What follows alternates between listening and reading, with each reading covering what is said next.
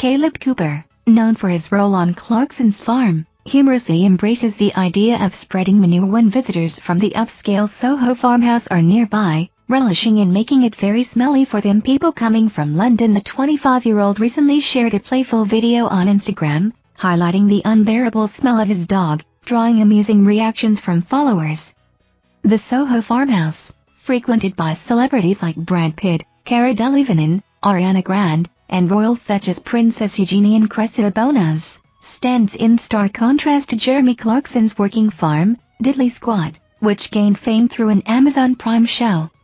Despite the success, Christmas brought heartbreak to Jeremy's girlfriend, Lisa Hogan, as her horse unexpectedly died.